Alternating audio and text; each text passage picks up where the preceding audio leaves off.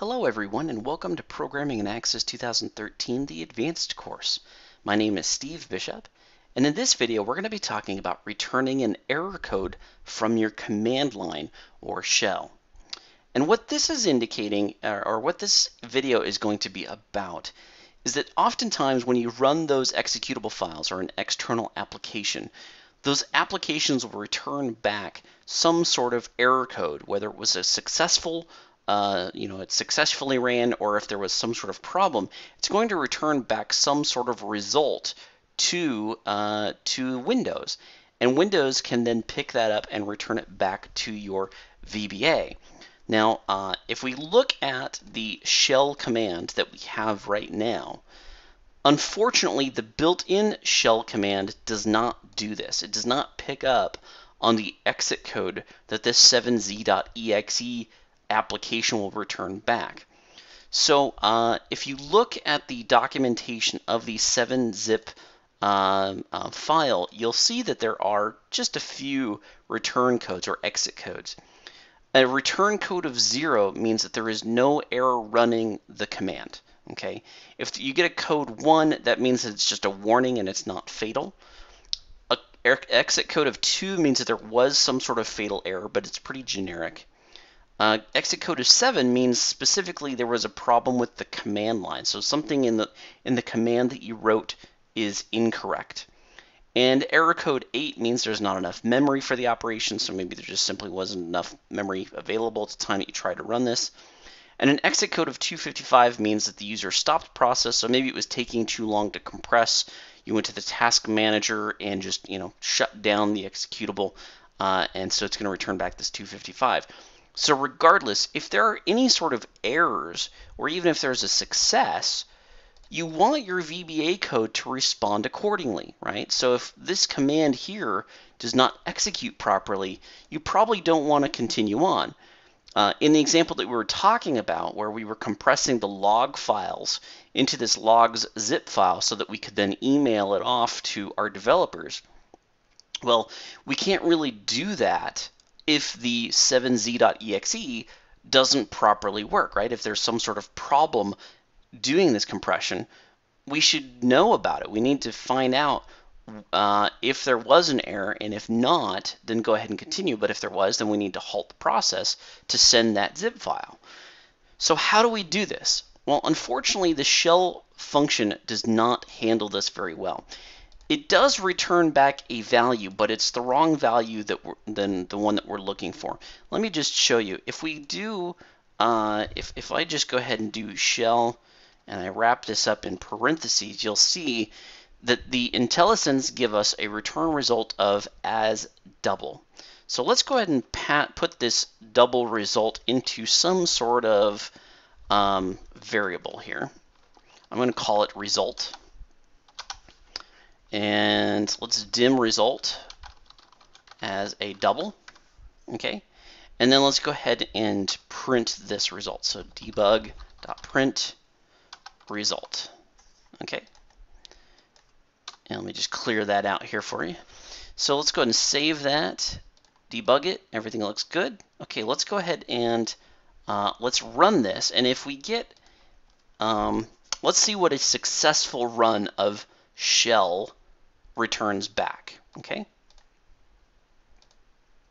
Oh, and if you think about it, right, the 7z.exe, according to the documentation, a 0 means that there was no error, right? So if everything works fine, then 0 is the result we should get. So let's go ahead and run this. And let's see what we have in our print window. And we get 6416. So that's not the 0 we were expecting. I mean, there's our logs.zip file, and inside of it, there's our new logs folder and our files in there. So everything looks right. Why did we get back this error, this number 6416? Well, if you go to the shell, and I'm just going to hit F1, close that stuff down, you'll see that the shell function returns a variant or double representing the program's task ID if successful. Otherwise, it returns 0. So what this is really saying is that when you run any executable, whenever you run an application in Windows, Windows assigns it a task ID. Okay, so that just means that the executable opened and ran. It doesn't give us back any sort of result from the executable. It just tells us, hey, we went ahead and opened and ran. If there was a problem running the executable file, then it will return a 0. So that's things like it couldn't find the executable file, or the executable file was invalid or something like that. Then it would return a 0. So in this case, it returned back the task ID, or the Windows program ID that we could use to locate that 7z.exe as it's running. But that doesn't tell us the error code that comes back from the 7z.exe. So luckily, there is a solution. And really, this is a twofold problem that I'm going to show you here in just a moment. First, let's talk about what we can do instead of this shell method. There is, if you go up to Tools and References, there is an object library that we can use. And if you scroll down here all the way down to Windows Script Host Object Model, I'm going to select that. You'll see that it's in System32 WSHOM.ocx. That's the file. Go ahead and click OK. And now the object you want to create, I'm going to go ahead and call it shell. I'm going to new it up, so it's going to be as new, and it's WSH shell. Okay? Now this is a much more robust library of things that you can do to work with Windows operating system. Okay? And in it, there is actually something else we can do. So let me go ahead and comment that out. And it's going to be shell dot, and you'll see that we get a variety of different properties and methods that are available to us, but the one we're interested in for right now is run. Now there are actually two methods on the WSH shell object that you can utilize. One is the run method. The other one is so we've got the run method here. We also have the exec method, and I'll just show you. The exec method is very similar. You just pass in one single command string. But the problem is that you have to kind of work with it a little bit differently than what I'm going to show you. It is certainly a viable option if you want to use the exec method, but I just find that using the run method just is a little bit simpler to work with. So the run method, you'll see, takes 3 parameters. So we have str command, int Windows style, and b wait on return. And you'll see that we have int Windows style gives us basically the same types of things that we had with the shell command. We can hide the window, we can give it focus, we can minimize it, maximize it, all that sort of good stuff. So that's what that is. 0 is the one I think we're going to go ahead and use, which just hides the window. And then this b wait on return will become very important, and I'll show you that in just a moment. So for right now, we've got our run. And we actually want to return the results of our run command into that result variable. But there is a difference here with run in that you can see it returns back as a long. So I need to change this up here from a double to a long. Okay. Now let's go ahead and complete our command. So let's see. We want to grab this whole thing here. Copy that. Put that in here. Now Windows style, we're just going to use 0 because again that's just our hidden window. And the b wait on return, I'm just going to go ahead and say false for right now. And okay, so here we go. Let's see what the result is when we run this run command. Okay, let's go ahead and save that, debug. Everything looks good. Let's clear out our immediate window for now, and let's execute this. We get the system cannot find the file specified. If you go to debug, you'll see that it highlights that run command. Well, if you recall in the last video, what we had to do, because the new logs had a space in it, you'll notice that there is a space with the program files. So essentially, it's the same problem that we encountered over here. If we are trying to specify a path that has a space in it, then we need to wrap that path in parentheses or in quotes. But since this is a string, we need to put in double quotes. So we need to go double quote there to indicate exclusively that that should be a quote, and then double quotes here for the 7z.exe. And now we should be able to go ahead and run this. So let's go ahead and compile it. Everything looks good. Let me just make sure that I get rid of this logs.zip file. And ready, let's go ahead and give it a try. Okay, we got no error messages, right? Down here we see, oh, look at that, an error code of 0. So the result value that came back from our 7z.exe was a 0, which means it was successful. And there's our logs.zip file, right? If I open this up, there's our new logs and our file. So everything looks to be going exactly how we wanted it to, right? So that should be the end of it, right? That should be all that we need to do. Well, not so fast. Let's go ahead and induce one of those errors so that we can catch what the error would be. And let's say that we send the wrong command. Okay, so something is wrong with the command that we send it. And I'm just going to go ahead and take this A off of here. I'm going to leave out the command so that this is going to error out because there is no command being issued. It's just passing in this logs.zip and the directory. So this isn't right? Everything is going to check out just fine in my VBA code, but the 7z.exe is going to hiccup on this command that we're issuing. So let me go ahead and clear out my immediate window. Let me go ahead and make sure I delete this log.zip file. And now we should see, right, as a result, we should get a command line error code 7. So let's go ahead and, let's go ahead and, let me reopen that. I didn't mean to close that. Hold on. There we go. Okay.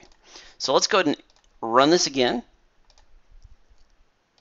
And look at our immediate window. We get 0.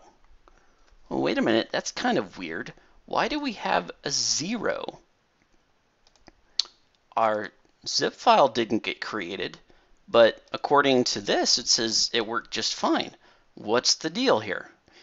Well, in a way, this is kind of acting the same way as the original shell command did, in that if it was successful at finding this exe file and running it, there's no reason for it to have a problem. It's only going to encounter a problem if the executable file itself returns that problem. But the typical process for VBA code is to issue this command and move on to the next one. So if it successfully issued the command, then okay, great, there's a result. But it's not waiting for the result to come back from the executable file itself. So that's where this little extra parameter right here comes in very handy. Let me just backtrack this so we can see the IntelliSense. You'll see wait on return. This means that VBA code should actually wait until this command is completely successful or completely runs before it moves on to the next thing. So in the previous way this worked was it just ran this and then moved on to the next line. Now what we're saying is if we change this to wait on to return true, then VBA code will not run this debug print until not only does the run method run, but the 7zip.exe file runs and closes. Okay, so true, wait on return true means don't continue on with the VBA code until I get something back from the 7zip.exe or that window closes. Okay, that's what we want to look for. Now, when we run this, I'm just going to go ahead and delete what's in the immediate window. And again, there's no zip file here. Now when I go ahead and run the button, or click on the button here to run our 7zip, you'll see that we get our error message of 7. And this becomes very, very important later on. You'll find yourself oftentimes needing to run these external applications and finding out what they do and see how successful they were before you can continue on with the rest of your code. So that's where you're going to want to use this shell, or you're going to want to use this WSH shell, and you're going to want to do this shell, this .run method on that WSH shell.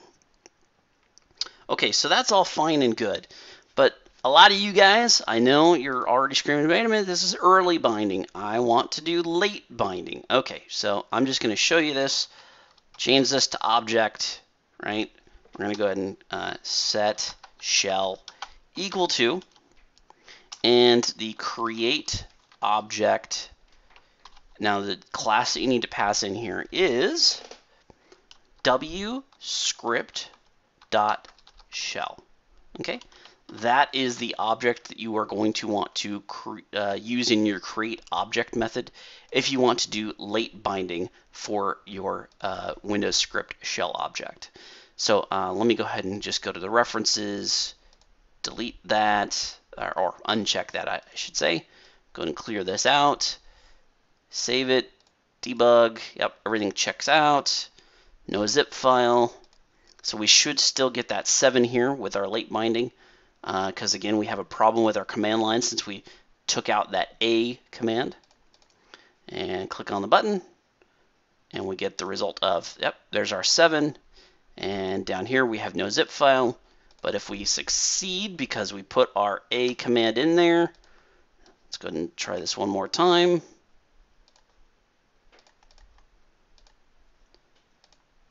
There's our zip file, everything's in here, our log files, and our resulting code was in fact a 0. So we had a successful zip file created.